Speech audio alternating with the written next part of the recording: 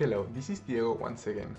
In this tutorial you will learn how to define concrete cross-sections with the ETABS API, including the reinforcement pattern. And we will also see how to use these automatically generated cross-sections in order to optimize our concrete elements in the ETABS model.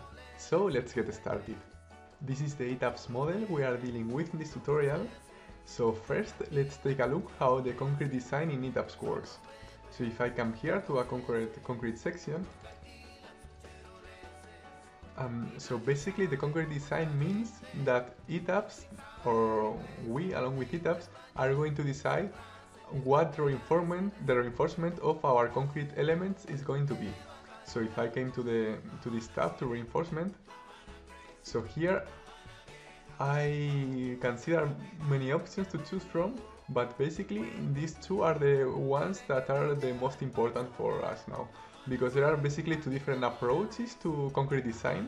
So first we can choose our reinforcement to be designed, and that means that ETABS is going to determine how much area of reinforcement is needed for that particular element.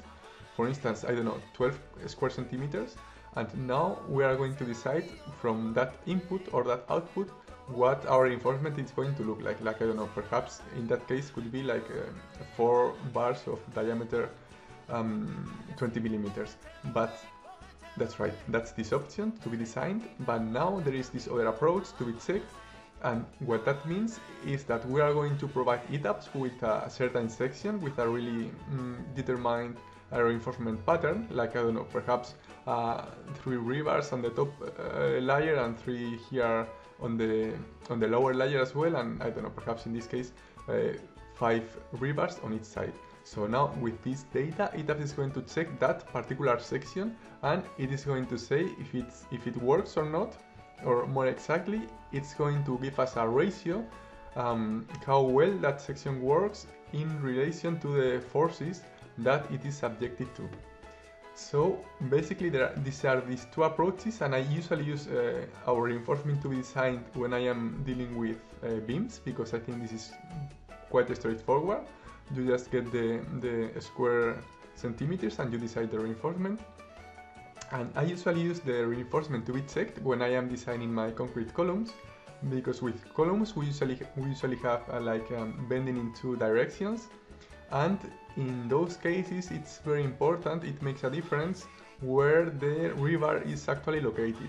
So in that case I want to provide ETABS with different cross sections and let ETABS choose from these cross sections what the optimal one for each case is.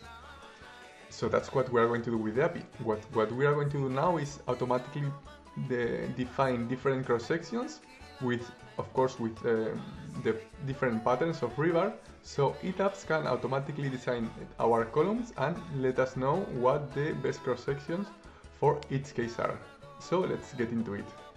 This is the Excel sheet that we are going to use, and this macro is going to work basically with both rectangular cross sections and with circular cross sections. So these are the data we have to provide our macro with.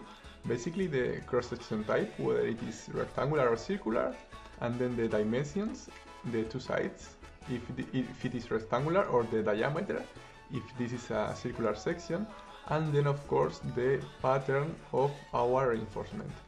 And then we have to decide the material of this cross-section, which of course has to be previously defined in ETABS. And finally here, this sheet automatically calculates the ratio of that reinforcement pattern in relation with the concrete cross-section.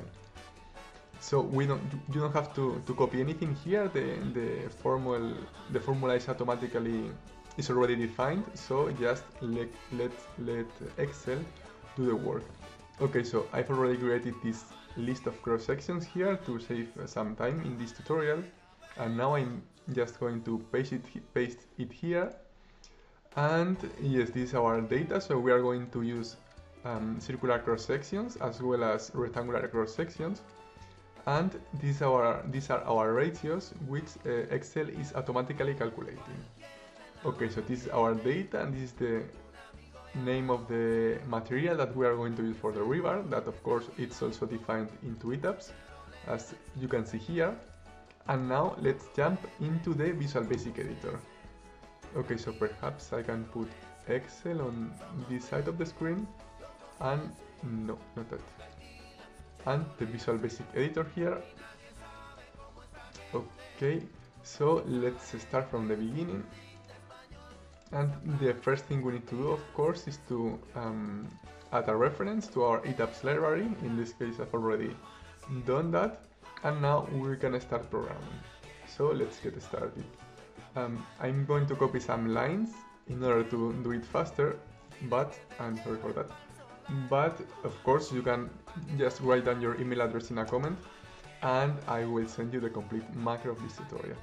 Okay, so let's start with our first subroutine, which will be to set our cross sections into ETABS. That's right.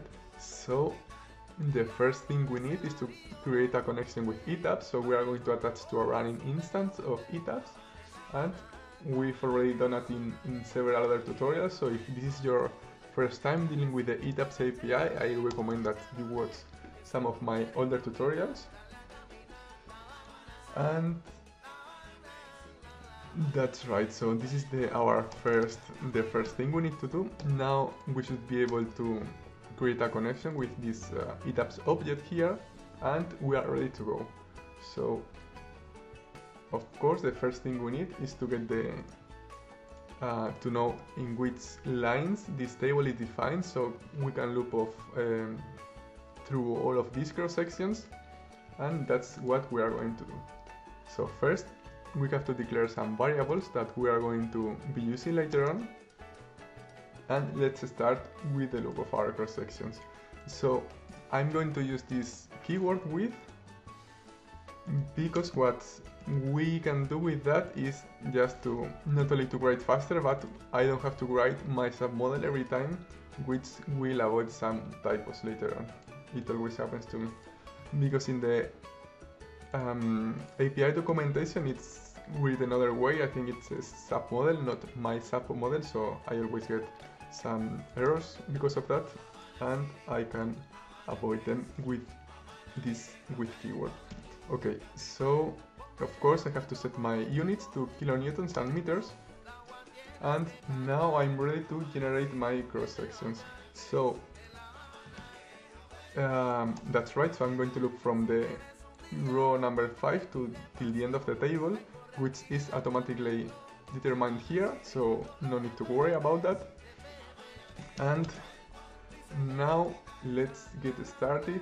So first we need to assign our data to the variables that we already defined in order to pass these values into the ETABS functions later on. So first we need the prefix, either this is a rectangular cross section or a circular one, and then we are going to get the concrete clear cover, which is defined here, and we are going to use each time, since we are using meters in ETABS, I have to convert this value from centimeters into meters. Okay, and now the river size, we are going to get it from here, but this is a bit particular because although this is defined in millimeters, it's actually a text variable, I'm sorry, and it has to match exactly the name of our river already defined here. So no need to convert that into meters. Okay, so let's move on. This is our prefix, clear cover, river size, and now it gets complicated. First we need to get the name of our we need to get the name of our cross section. What did I just did? Okay. So in order to define the name of our cross sections, we are going to use a function, an additional function, so that our code remains relatively clear. So I'm going to define that function right now. And basically we are going to define the names of our cross sections based on the information, the dimensions, the river, and so on. And that's basically what this function does. It takes the first, of course, it's different. whether they are rectangular or circular cross sections, and then it takes the data of the dimensions and reinforcement pattern and so on and so forth. Okay, so this is our function here, and it basically returns the name of the cross section. So that's what we are getting here. And now let's get back to our loop. So what we can do now is say, okay, if we are dealing with a rectangular cross section, then we are going to use this function from the ETABS API. I'm sorry for that. Okay, until here, and of course this here I would have to write my sub-model, but since I am using with, it's no longer necessary. And of course all those functions are defined in the API documentation file, which you can find in the installation folder of ETABS. So I mean, and we've already seen this in other tutorials, so I'm not going to go any deeper into this topic. And yeah, so basically we just have to introduce of course the name, the material property of our cross section, the dimensions, and so on and so forth for our rectangular cross section. And then in case that this is a circular cross section, we have to use a different function that we are going to see right now. That's right, if the prefix is C, then we have to use this function here, set circle, and again dimensions, material, and that's it. Okay, so that's everything regarding the cross sections, but now the next step would be to define the reinforcement. So that's what we are going to do. But first, in order to define the reinforcement, we need to use this function here. So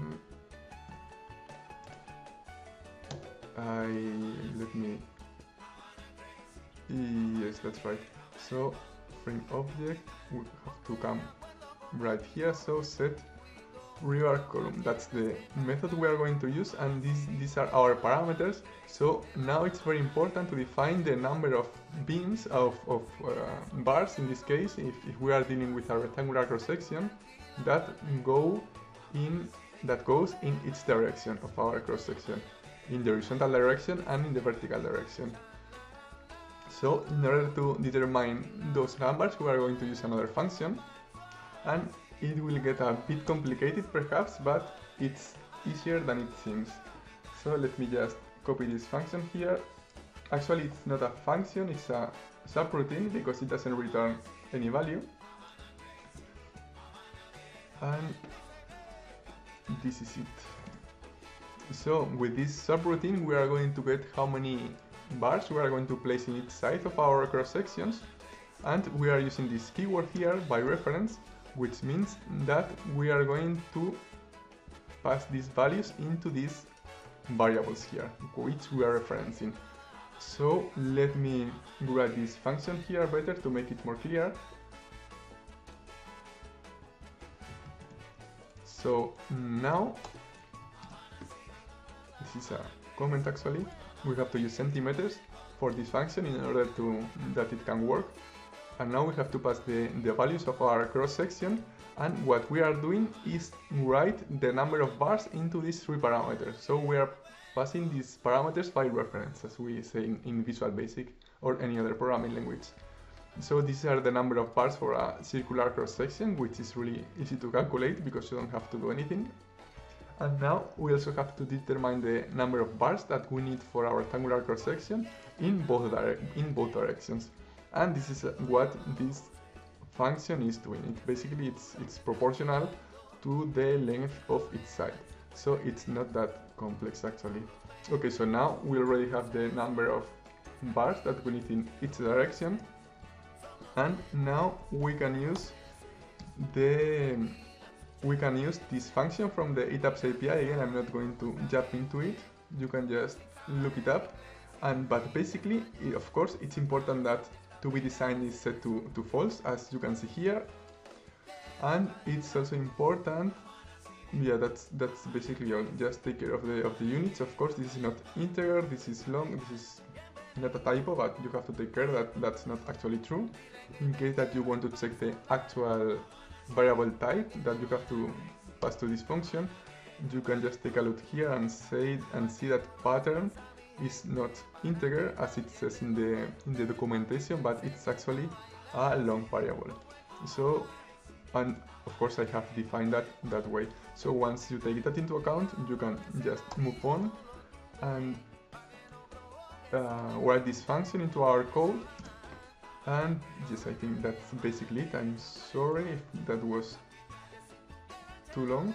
So yeah, that's basically it. And now we have already defined our cross sections.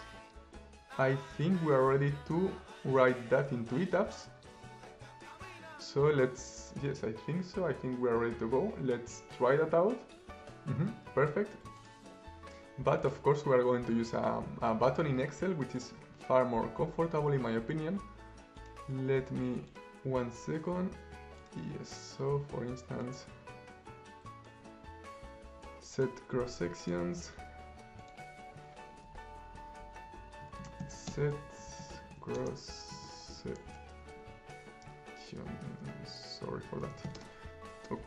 Okay, so now let's put Excel in this side of the screen and ETABS here, and we have to collapse this now. Okay, this is going to be tricky, so pay attention. If now we can click here. Okay, it looks fine, like ETABS is doing something at least. And okay, now we can extend here. So if we don't see the imported sections, we have to come here to section properties, and now we can see our new frame properties here. So let's take a look into this one. So you can see that the names are created regarding the properties of each cross section, so it's more clear in my opinion. And now let's take a look into it. So okay, so don't be afraid because the parameters look they look that like they are actually correct, right? The clear cover is fine, and the number of bars it's the same as the name, so it seems alright. But if you take a look into this picture of our cross section, you can see that the reinforcement doesn't make any sense. Okay, so this is an error, a visualization error from ETABS. So first, it's not my fault, and second, it's not actual an error. It's not an actual error, so it's just a visualization. And if you do the calculation with these cross sections, it will actually give you good results. But if you say, okay, but I don't really trust ETABS and so on, so I want this cross section to be really properly drawn here in ETABS, what you have to do, and this is very important, is to export your model and import it again. So this is a bit time consuming perhaps, and it's not that automatic as we would wish, but it is an error from ETABS. I can't do anything about that, and if you want to visualize that properly, you have to export that as an It's-OK file and import it back. And it would be great if you can write to the CSI support of ETABS to fix this problem, because I already reported this problem like 4 years ago, and it's not fixed yet. So it could be great if you could make a bit more pressure into the support team of ETABS. Okay, so I've already exported my model. Let's import it back. Save changes. No, I don't want to save the changes. And now this is our exported text file that we are going to import back right now. Hopefully it's importing, so just take 1 second. Okay, so now we are back here, and the first thing we have to take care of is if the import has worked. I mean, this is ETABS, it doesn't have nothing to do with my macro or with anything. So you can see that the import process hasn't really worked that well. Because in the first level there are a lot of elements missing, like the slab is missing and the walls are missing as well. So I'm going to just copy them from the level above that. Just give me 1 second, so I have to copy the walls and the floors, but just from the story 2. So that's right, I have to copy this thing.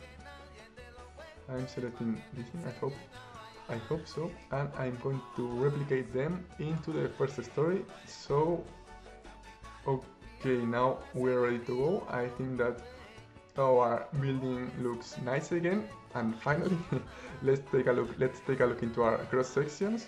So for instance, these are our circular cross sections, and if we make double click, we can see that now the reinforcement is perfectly drawn here. Again, it could have worked previously before the export process, but now we can visualize it better, or correct, better said.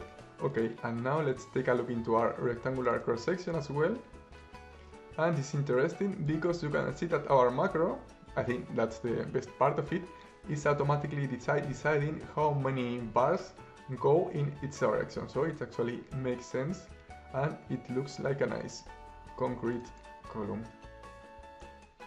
Okay, so that was the first part of our tutorial, and now we have to automatically design our columns based on these sections that we have automatically created with the ETABS API. And now what we are going to do is to optimize the cross section for each column element in ETABS. And in order to do a cross section optimization based on a list of cross sections, how you do that in ETABS is basically with an auto select list. So we have to come to frame sections and add a new auto select list, this here, and of course you might be wondering how or why can't we do this with the ETABS API, and the reason is very simple. So if we come back to the documentation file here, and let's go to the interface frame property, now we can see that there is actually an option for auto select list, but for some reason it works only with steel cross sections. So there is no function for auto select list for concrete cross sections. It could be really nice if someone else could write the support team in order to implement that function. It shouldn't be that complicated. So for that stupid reason, we have to do it manually, and now I'm going to define auto list 1. I'm going to define 3 different auto lists because I want to control more or less which sections we are doing the optimization with. So first, let's define a list with the biggest cross sections, the one that are diameter 50 centimeters. That's right. Okay, and now let's define our second auto list 2 with the smaller circular cross sections from 30 to 40 centimeters in diameter. That's right. And finally, let's define another auto list with the rectangular cross sections. Okay, auto list number 3 with these 2 cross sections here. Okay, alright, now we are ready with our auto lists here, and we can assign them to our concrete columns. And in order to do this a bit fast, I've already defined 3 groups here. So now I select the group number 1 with our columns in the lower levels, and I can assign the first list to those columns. That's right. And now I select the columns in the upper levels, and I assign the second list into those elements. And finally I do the same with the last group. Okay, so our auto lists are already assigned, and now we have to run the analysis and the concrete design. And if we want, of course, we can do that with a macro. So that's what I'm going to use. This is very similar to what we did in our other tutorial about optimizing and designing a steel truss structure. This is even more simple because we are not modifying the geometry. So I'm not going to explain that much further. If you want, you can take a look to that tutorial again. So this is my function in order to run the analysis, but we don't need this line. In order to run the analysis and the concrete design. Okay, so that's our function, and if we want, of course, we can use another button in our Excel sheet to call this function or this subroutine. So optimize cross sections, and optimize cross sections. Oh, but no spell errors, please. Okay, and now let's call this function again. No, again, not for the first time. Okay, and I'm sorry, I forgot that in order to run the analysis with the ETABS API, first we have to save our ETABS model. And if you remember, we imported this from a text file before in order to visualize the cross-section properly due to an error of ETABS. So now we have to save our model in order to be able to run the analysis. And it shouldn't take long. Let's just wait 1 second.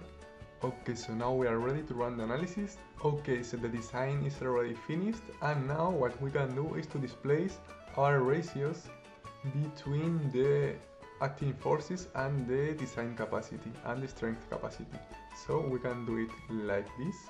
That's right, display column axial force and moment interaction ratios, and we can basically see, if I make it a bit bigger, I hope it's not too small for you, but basically you can see that all ratios are smaller than 1, which means that every column is working, so there are no problems. And you can also see that they are not really close to 0, which means that the columns are being optimized and they are working. So basically, if we click here, we can see that ETABS shows a cross section with diameter 50 and these reinforcement patterns. And that's right, you can see it here properly and it's working. And if you go perhaps to an inner column, we have a different reinforcement, or perhaps if we go to the upper levels, that's right, we can see that we have a different reinforcement pattern here, and again with the other columns. So yes, basically to sum up, that's how you run a cross-section optimization with concrete cross-sections. It's a bit more not as simple as with steel cross-sections, but still it's a very efficient approach to use the ETABS API. So that was it, and see you in further tutorials. Thank you very much.